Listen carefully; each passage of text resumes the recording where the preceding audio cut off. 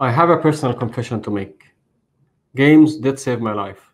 Would you like to know how have games saved me and helped me become the person, a professional, the entrepreneur I always wanted to be? Hang on with me. I will cover all of that in just a moment. But first of all, let me introduce myself and my company to you. I am Ahmed Mashhadi, the CEO of Mashlab. I'll try to summarize my professional experience and background in just a few lines. Please bear with me because I've got multiple hats here. I am the lead games and gamification conceptualizer and ideator. I'm also a business consultant and strategist. I'm a market research consultant.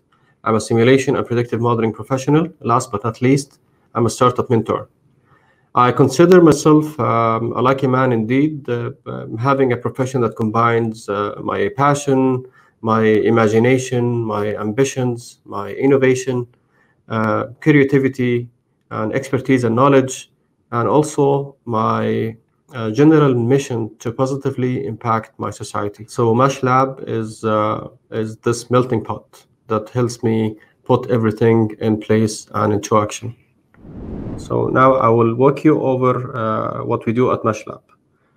We specialized mainly in Mashlab, in game development and gamification. We do all types of games, board games, card games, mobile, PC, web games, gamified marketing solutions, gamified market research solutions. Although we can do any type of games, including VR, AR, and artificial intelligence-backed solutions.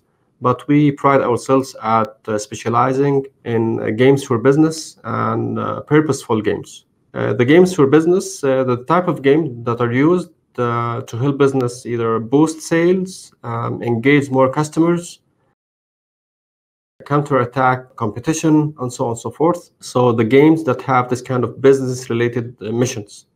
We also specialize in purposeful games, the games that have certain missions, objectives to achieve and fulfill.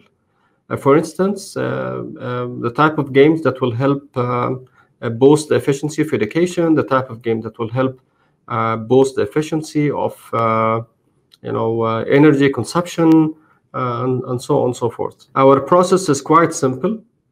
We start at ideation and all the way through design, development, planning, deployment, evaluation, and then upgrading.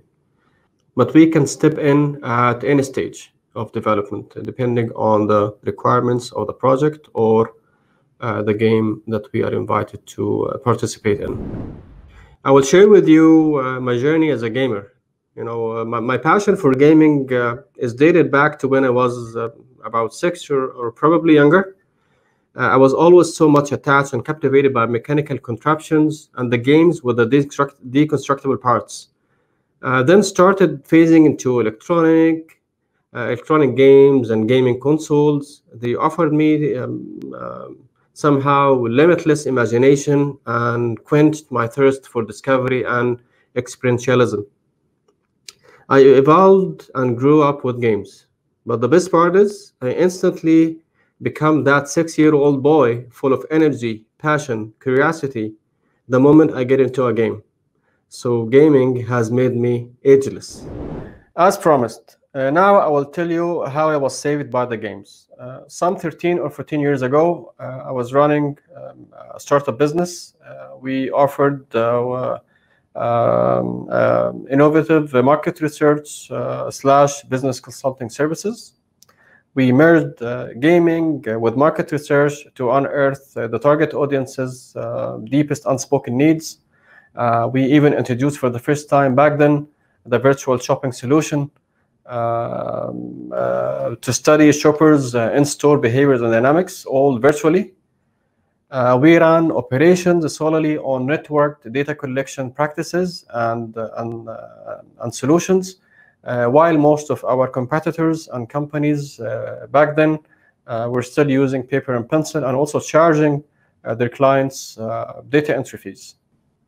We were doing so well that we were awarded among Saudi's fastest 100 companies.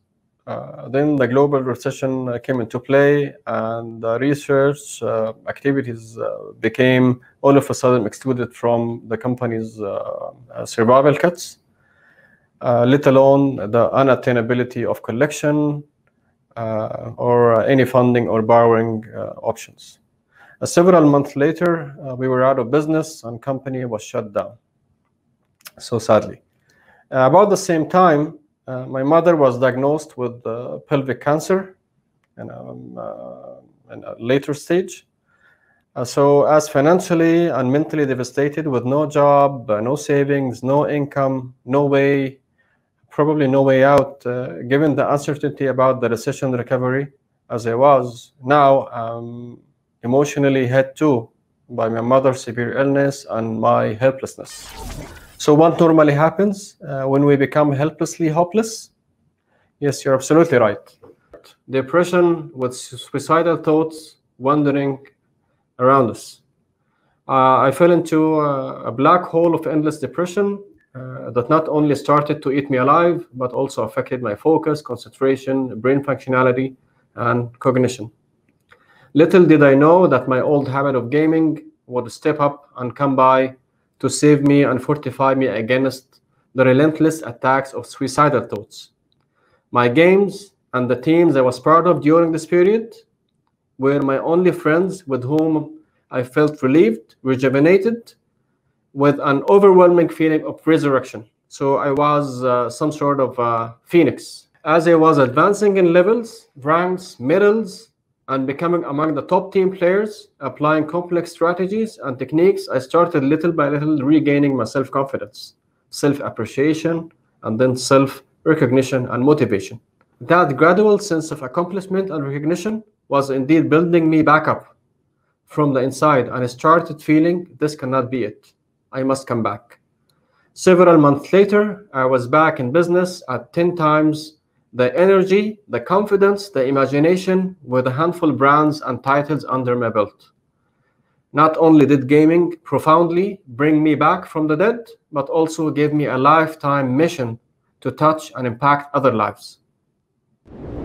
Enough said about my personal story. Now let's jump into the topic. What we're going to speak about today is gaming psychology and gaming as a change agent. Our agenda for today will have three main parts. The first part where we will talk about why do we actually play games. We will go over the key drivers, motives, and attributes. And also we'll talk about games engagingness, UX versus UJ. It's an interesting concept I just want to bring to your attention. And last, in that section, we would be talking about also an equally interesting model that we came up with at Mashlab. The second part would be the case studies with the interesting insights on gaming impactfulness. We will have as many as 4 studies, case studies to speak about. Don't worry, briefly. And then the last part of the session would be a recap where I share the key takeouts and my recommendation to game creators. So let's get started. Why do we play games? That's a very interesting question, and I'm sure most of us asked this question in a point in time. There are 6 main attributes related to playing games. The first one is the existential attributes. The second is experiential attributes, then the social gratification attributes, intellectual, and then developmental attributes. If we take the first one, the existential attributes, you would have individuality, ego and distinction, escapism, self-proof.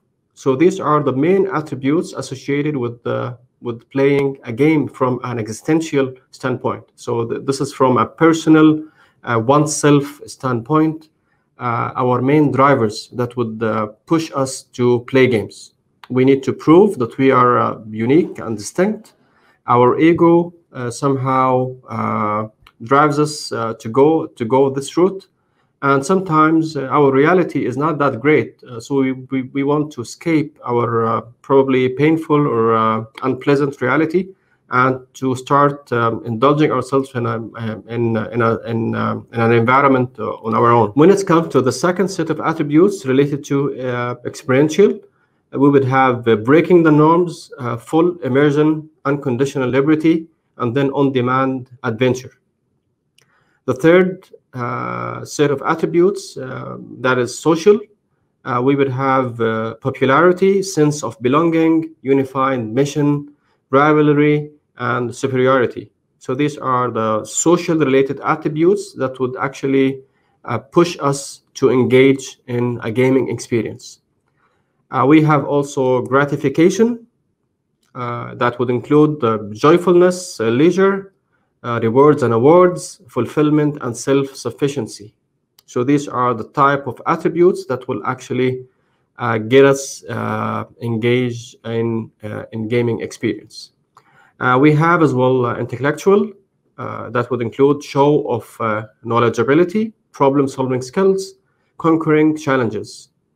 Last but not least, we have developmental attributes that are related to circumstantial compulsion, self-realization, sense of achievement, evolutionary urge. So these are all the type of needs or motives that would make one play a game. Now in this slide, we'll be talking about games engagingness, UX versus UJ.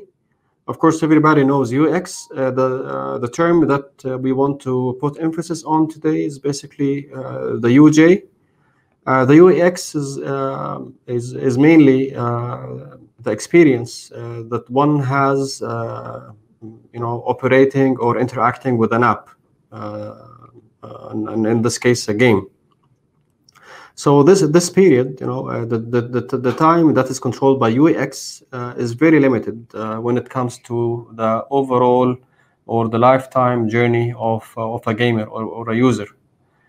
So these the long lifetime journey has a lot of different opportunities for games. Let's say if we increase the kind of value adding or the contribution to gamers' lives outside of the games, that period of UX would actually increase. So ultimately, or ideally, what we want to achieve here is basically to have the maximum UXs out of the UJ. So how is that achievable? Basically by intervening with values. So the game should be stand for something valuable in the gamer's eyes. Let's say either it's the experience or the knowledge, the details, the features, the kind of experience they have with the game is extendable. So it can be extended outside the time they spend on the game itself. Let's say if I play a game that will teach me a skill, probably when I go outside that game, I will still be using the skill. I will still be referring to the type of information or details I learned through the game. It happened to me so many times personally. I played a number of games where I got introduced to historical data. Some valuable information about history, about the world history, and so on and so forth.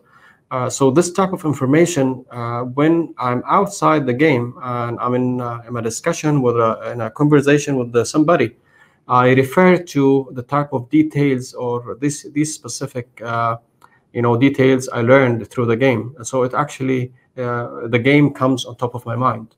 So these incidents are considered value intervention opportunities. These are higher level of involvement spots or time slots. So if your game can actually make sure or ensure that it has got enough value intervention elements, that would guarantee for you that your UXs will be extended and to try to cover as much as of the UJ. Of course, there isn't any one game that actually can be, limiting one gamer's lifetime journey. But of course, it's in our best interest to have the game that we develop contributing greatly in our gamers' lives by spending either more time on our system or actually by expanding and maximizing the time we are recalled in their minds and hearts outside the game.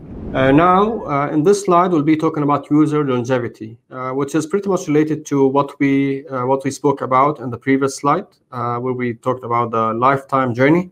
In this case, in this slide, we'll be sharing an interesting model that we came up with at Mashlab, giving a recipe how we can actually increase user longevity and increase our share across or out of the user lifetime journey.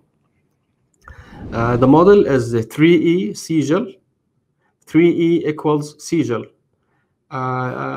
Here we have 3 E's. The first E is excitement, the second E is experience, the third E is empowerment. The model is basically if we create excitement for our gamers, and we create unforgettable experience, and we empower them in-app or out of app, that would lead to helping our gamers to gain confidence. So they will be more confident, probably through the information, the knowledge, the experience, the skills they learned through our game. They become more confident. And with confidence comes gratitude, because they will always say, okay, this is a game that taught me this particular information, this piece of information. Or this game is the game that actually taught me the skill. Or this is the experience that I encountered playing this game. So this sense of gratitude will actually help create more engagement. So out of gratitude and appreciation, they will come back and become part of our franchise. So they will become frequently attached and more engaged into our system.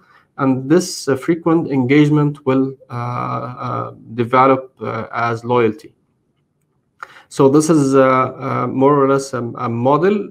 It's a strategic and operational model that every game creator can embrace, create excitement, experience, and empowerment.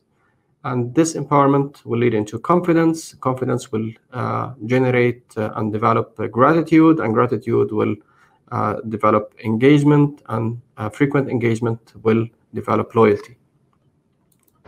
Now, I will walk you through some key findings and insights about the impact of gaming as a catalyst behind some R&D work and products we have deployed. The flow and structure that we will be following in this part of the presentation, we would start with the challenge. And with the challenge, we will discuss an assumption, and for that assumption, we will introduce a solution that will be tested with gamers and the target audiences. And after the testing, these case studies are already tested, but I'm just trying to explain to you how the flow works. So I will be sharing what exactly we did in testing it, and then we'll be sharing key findings or the key highlights of the results or the outcomes of the test and the research. So the first challenge that we have here is, how can we cultivate more entrepreneurs? So this is a challenge. This challenge is not related to gaming, but can we solve or can we boost the cultivation of entrepreneurs using games? So this is a kind of challenge. So the assumption here is, if we introduce and educate entrepreneurship through gaming at younger ages, we will boost overall familiarity with entrepreneurship, and we will help instill basic fundamental knowledge, and that will lead to increasing startup success rates, which will ultimately affect and boost the sustainability of our economic growth. So this is a kind of assumption. If you can see here in the normal curve of entrepreneurship, so entrepreneurs also follow a normal curve. The majority of people, or the majority of the populations have the possibility of becoming entrepreneurs if they acquire the fundamental entrepreneurial qualities. and personality traits. But you have a small portion of the world's population who are naturally or inborn entrepreneurs. So they are born with the needed qualities to become very successful. And you have also the non-existent entrepreneur qualities. This portion of the populations that they don't really have the needed qualities. So here the assumption is basically if we focus on the acquirable entrepreneurial qualities portion of the curve, and we introduce tools and solutions to familiarize entrepreneurship among the young ages, we would have higher chances of generating more entrepreneurs. So let's say this is more of an entrepreneurs making machine. So we'd have a huge number of people who are interested to become entrepreneurs. So we'd have a portion of that will actually do business, and portion of those who do business, their business would flourish and succeed. So the more we have, the more people we have into the pipeline, and the more higher success rate we can end up having. So this is basically the assumption. So how we can do this? So how can we introduce such a complicated and complex topic to young ages? What we did at Mashlab, we created a solution, which is a hybrid gaming solution. It's a board game plus mobile app that will teach the principles of entrepreneurs very interactively and very, very smartly. So it's a more of a simulation game that will help young generation to interact with the principles of entrepreneurship, so they can start their business, they can grow their business, they can sell, they can acquire other businesses. The game has also pitching elements, so they will have to pitch to these 6 different types of investors. So the game has a role-playing element also. So through the game, they will learn the basics and fundamentals of entrepreneurship, how equities get transferred, how dividends get distributed, and so on and so forth. They will learn also the basics of pitching. They will be under the time pressure. So this is the kind of solution that we wanted to introduce and to test. And now it comes to the testing part. We tested this gaming solution as a usage and attitude test, and we did also a recall after 3 months, just to make sure that the information they learned through the game and the experience they have, they still recall a part of it. So we tested the game among 500 gamers, aged in two groups. One group from 7 to 14, and the second group from 15 and above. The solution itself is called the Startup County. It's a hybrid gaming solution, board game plus a mobile app. So what we got at the end of the research is basically this is all the numbers here are versus control legs. I mean the legs that the kind of segment that is not introduced to this game. So we compared the 2 legs, those who have seen the game and those who haven't seen the game or played the game, what kind of increase or what kind of improvement we got by introducing the game. So the game helped us reduce ambiguity about entrepreneurship by 22%, and also the solution helped us increase the general understanding of the principles of entrepreneurship by 17%. And the game also helped in increasing the willingness to become an entrepreneur at the right time by 36%, which is quite significant. So the second case study I want to walk you through is basically a second challenge. The challenge here is, can games reduce household energy consumption inefficiency? So this is the challenge. Can games do this?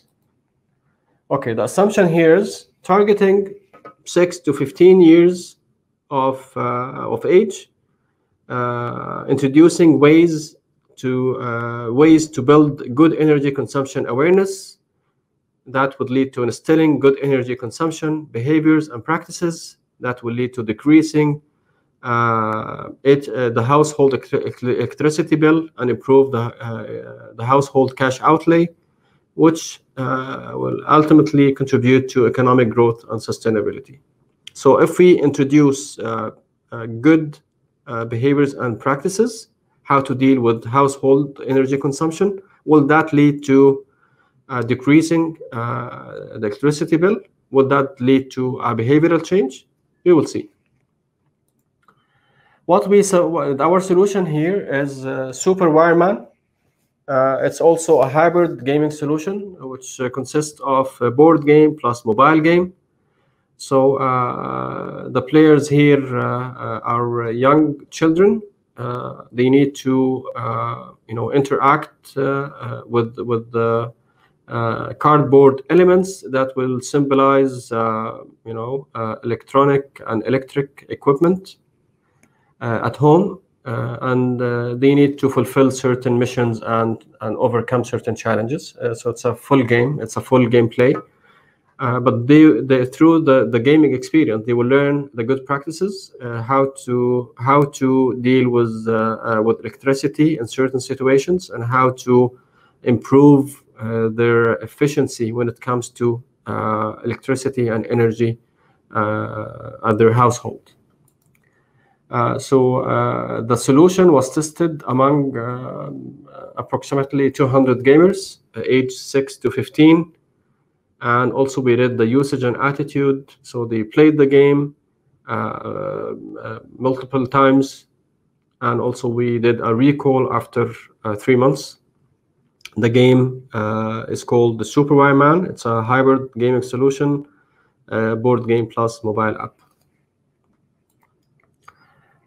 The key highlight of the study is basically the solution helped increase the savings in the monthly electricity bills by 15 to 18%. So just after applying the practices and techniques, or let's say the information that we taught them through the game, these panelists' households were able to save 15 to 18%.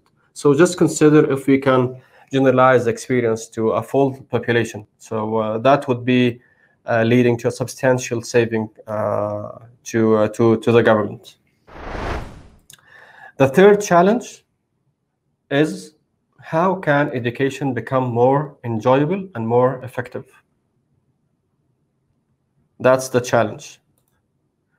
So here's the assumption: enhancing the perception that education is boring and obligatory, students will improve their attachment and engagement with education. So in previous studies, it was very obvious that education, generally speaking, is always perceived as being old and boring.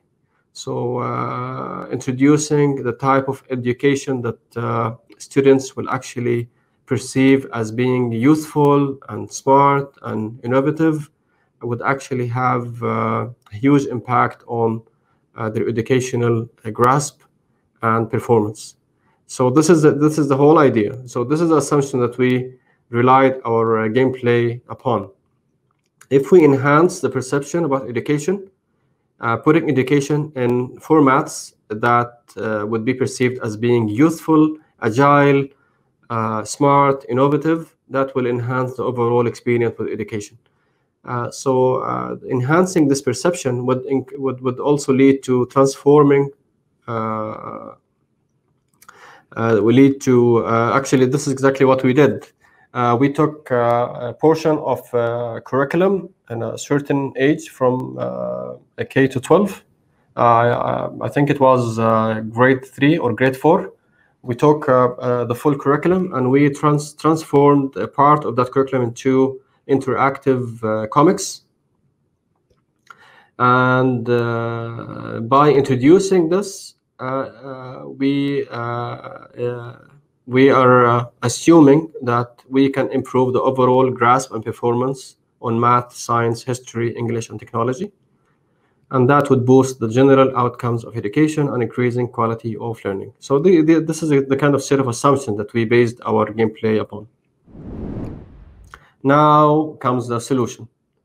So what we created is basically we created an interactive comics solution that is based on actual curricula. So we transformed some sections and chapters in mathematics, science, technology, English, and probably that would be it. I just forgot the sixth one. And we created a storyline that is quite engaging, quite compelling. So we created the concept of a super team whose members come from across the Middle East. So we have one coming from the United Arab Emirates. We have, I think the leader is coming from Saudi Arabia, and we have from Morocco, we have from Syria, and we have from different countries. So we have 6 heroes. They form up as one team on a mission to solve the world's most challenging problems. And here we are actually playing on 2 values. Knowledge is superpower. So if you want to be a superpower, you need to utilize knowledge. And this is exactly the kind of the value that we try to instill here throughout the experience.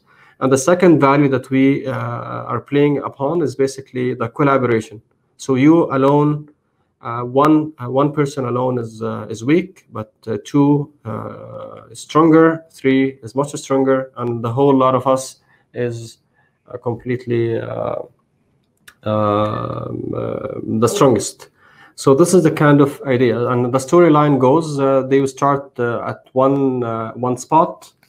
They will travel to a certain country, and then they will add another member from that country to their team, covering a different portion or segment of knowledge, another topic, another subject that will be added on. So we can keep adding as based on the need and based on the situation, based on the actual requirement of the student. So it's a highly progressive and highly adaptive sort of solution. It can be in any format. So each one of these superheroes can actually have their own titles. So we can branch out that solution into different sub-brands and subtitles. So this is the whole concept. So they will interact with the superheroes. They will solve problems and challenges, and by doing so, they are actually working subliminally on increasing and enhancing the grasp of the subject. Probably if it's math, English, science, and so on and so forth. So what we did, we tested this interactive comic solution among 2,400 students and educators aged between 6 and 15. Of course, the students are the ones aged between 6 and 15, and educators were the ones just trying to get their feedback on how of an educational tool this might be, and we got very significant wins when it comes in the educators' appreciation and recognition of the solution. So we did also usage and attitude, and combined by a qualitative series of tests. The solution name is Zircon, and it's an interactive comic book. And so what we got at the end of the exercise, we got 88% across the 2,400. This is a weighted average.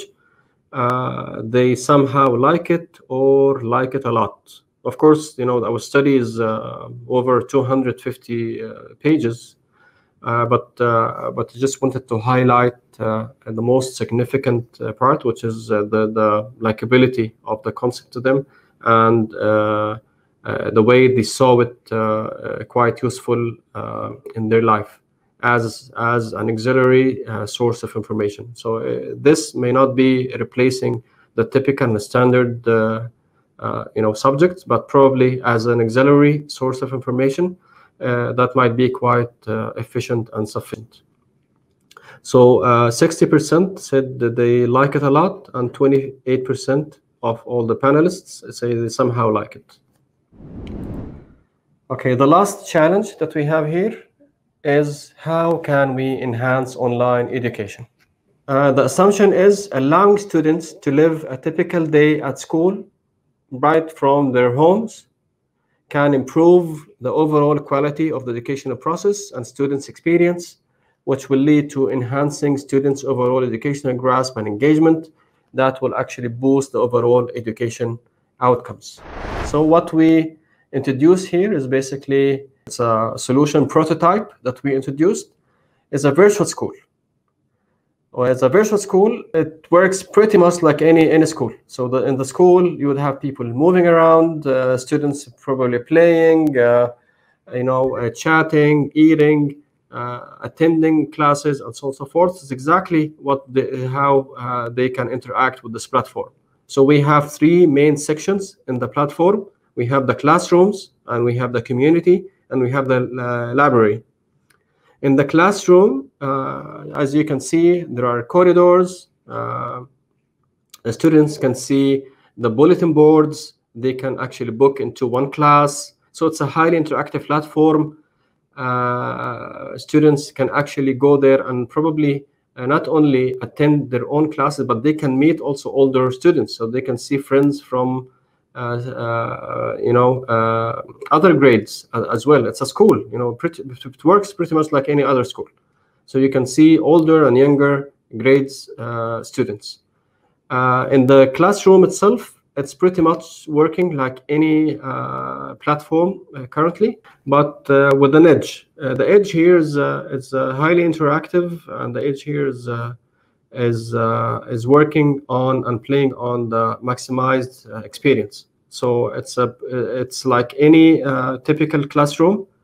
The students can interact with the teacher, they can interact with one another, and of course the setting and the look and feel, it gives the feeling of a classroom. So we are breaking the board and introducing a more interesting schooling experience for students, more especially during the COVID-19, where students are obligated to attend school at home. Such a solution can actually sweeten the mix and make them engaged into the process quite effortlessly. The second part of the school is a library where you can find the interactive media, and you can find the ebooks, and you can see all the recorded classes. So let's say I missed a class, I can go to this library, I can pick up the class that I missed, I can rewatch the video, and I can see what they took and what kind of homework they got, and so on and so forth. The third part of the platform is basically the community.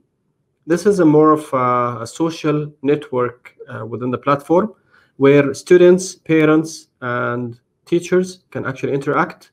So they can add one another, they can actually exchange files, they can play interactive games together here, they can have, they enter leaderboards and all the kind of social activities. The beauty about this approach is, all the parents also can, they are becoming part of the educational process. So they are not actually distant, they are actually involved in the process. And this is exactly the sort of a demo platform that we created, and we tested that among 2,400 students and educators aged between 6 and 15. The name of the platform is EduCat vSchool, and it was done as a usage and attitude, and also accompanied by a series of qualitative research.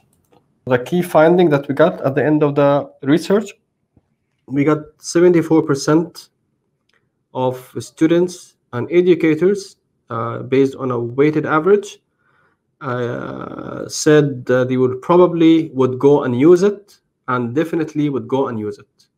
And of course, as I said, the whole report was over 250 pages. So lots and lots of insights, but I just wanted to share with you the most relevant insight in the context of this case study, which is basically the willingness to use such a platform for homeschooling or for virtual schooling. So this is basically the end of the case studies. So to wrap up and to give you a little bit of a recap here, I summarized most of the insights showcased in the presentation in 6 points. So these are my key takeouts or recommendations to our fellow game creators. The first one is try to maximize gaming purposefulness.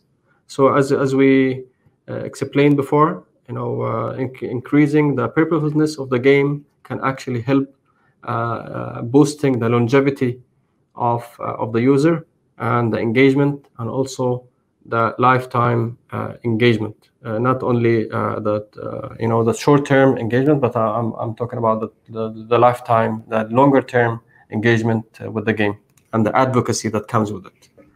The second point is try to implement content-led technology, not technology-driven content. I see oftentimes, or even in discussions or conversation with friends, that everybody wants to do AI, VR, AR. There is no problem with that. I think that everybody's doing this, including Mashlab. But what we want to put emphasis here is basically try to make your content to be the boss.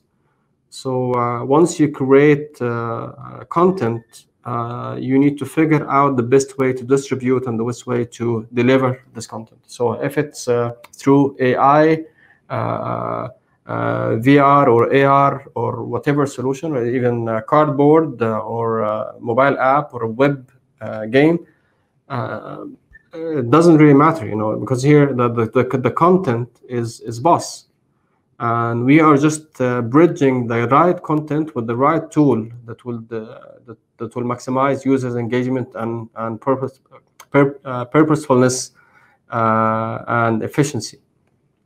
So please try to put this in mind. Implement the content-led technology. So you just use the technology that will be based on the best match with the type of content, the gameplay, the storyline that you have, or we are working on. The third point is try to boost user longevity via out-of-game empowerment. So as we discussed before, having this kind of purposefulness, value interventions, that will increase the amount of empowerment that you give to your gamers, and that would actually be translated into user longevity. The fourth point is actually try to offer users a holistic gaming experience. So you need to see the slide where we discussed all the drivers and all the motives. We try to put your game into a test against this type of diagram. How many of these are we fulfilling? Are we delivering when it comes to the existential attributes? Are we delivering when it comes to the developmental attributes or the social attributes? So we need to see how many of that you're covering through your gaming solution, and try as much as you can to cover a fuller spectrum of these attributes. The fifth point, try to build gameplays upon user natural drivers, which is basically related to point number 4. The most dominating attributes among all would be the experiential and existential. So the type of game that will be directly talking to me as a person and will touch my feelings, and also the type of games that will actually introduce me to certain fulfilling adventures and experiences would have better chances of clicking with gamers than the games that will actually just be pure education or just pure intellectual, they will have fewer number of people. So the sixth point would be try to create games that further strengthen the value system. So let's say when we talk about the MENA region, Arabs have a certain value system that is not so much different from other systems, but we have certain cultural, characteristics, cultural, regional, and local characteristics that might make our value system sensitive to some topics. So just ensure that what you bring into the market is actually helping, strengthening, and also promoting the current value system. Like this is more of a personal recommendation, and this is more of a personal request, if I may, that I think enough with the violent games. Let's try to think outside the box and bring other different experiences other than people fighting and killing and bloodshedding and this kind of stuff. So I think this is just my personal preference, but of course it's your call. And but as a gamer myself, I would love to see different experiences other than violence and brutality. So I think that's it from a recap standpoint. In the end, I truly hope you find the session insightful. Many thanks to DGC for giving me such an opportunity.